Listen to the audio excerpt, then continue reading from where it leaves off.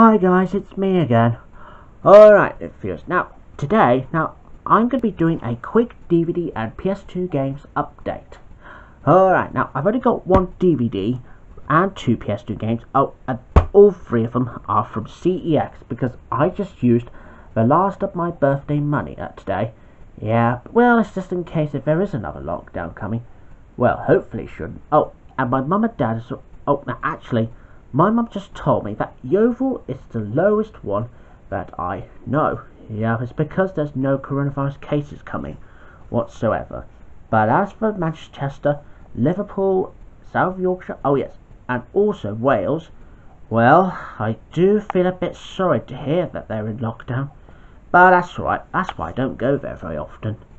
Okay, so let's crack on with this update. Starting with this one, and it's Dastardly and Mudley in their Flying Machines series, the Volume 2. Alright, now you may remember the first volume which I showed you as part of my entire DVD collection back then. I got the second volume of this one, and I reckon this one will be good fun to watch. Spine with the Warner Home Video logo on the bottom and the back. And it's got a couple of those episodes like The Swiss Yelps, there's a Slightly Loaded, Movie Stuntman, Fly By Nights, No Fool Like a Refuel, Dog's Life. And even some 6 classic episodes that I remember seeing on VHS tape as a kid, like Sweet Homing Pigeon, Vacation Trip Trap, Stop Witch Pigeon, Ceiling 00, Who's Who, and Operation Bird Brain. And it's got some delightfully dastardly extras like Animation Veterans commentary on episode 5, which is on Stop Witch Pigeon.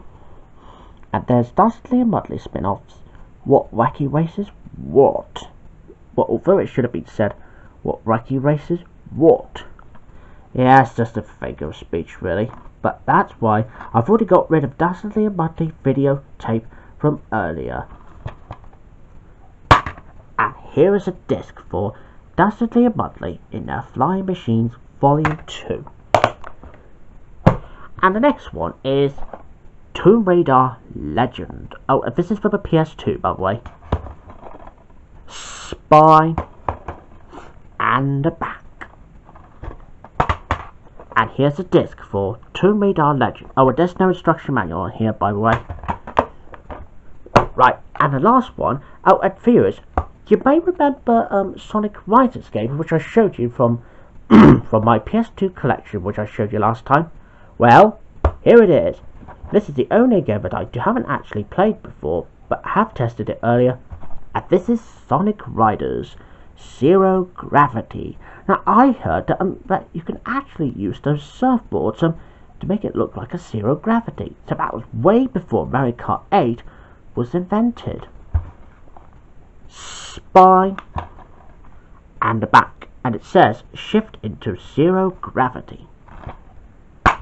And here's a disc for Sonic Riders Zero Gravity, and there's the instruction manual this time. And it was created by Zego. So there you go, viewers. That's pretty much all I can show you in this quick update. Okay, well, I better say goodbye now, viewers. And hopefully, I'll see you again soon. And until then, bye for now.